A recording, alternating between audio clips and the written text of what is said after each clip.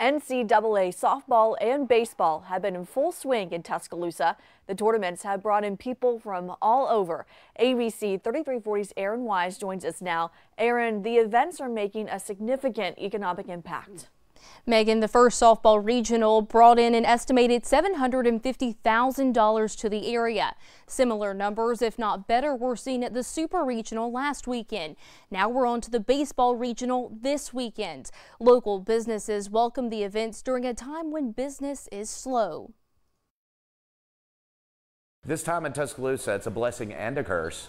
There's plenty of parking. You can get around the city a little bit easier, but also, we've lost such a segment of our population. That typical summertime lull is being disrupted for the third consecutive weekend. Druid City Brewing Company is less than half a mile from Sewell-Thomas Stadium, where an NCAA baseball regional is being held. A lot of people will come here and, want to support a local business, have a couple of beers, watch some of the other games that are going on, and then walk to Sewell-Thomas. Having something like this really insulates us to get us back through to the fall and the later summer schools when the people start returning to Tuscaloosa. Owner Bo Hicks explains they saw plenty of visitors during the softball regional and super regional too. They've had to stay flexible, especially for baseball. The university hasn't hosted a baseball regional since 2006. We've been ready for the softball regionals for a long time. Alabama softball has been so big. Now with baseball doing it too, huzzah!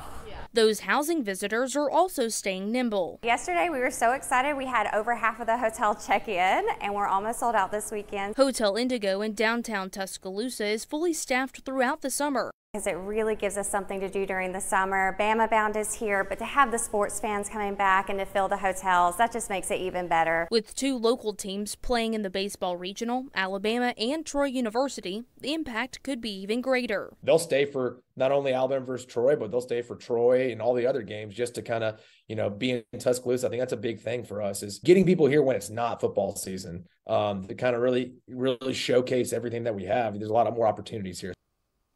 Now here's a live shot of the game going on in Tuscaloosa. If there is a game, 7 games for the baseball regional could continue until Monday. Megan.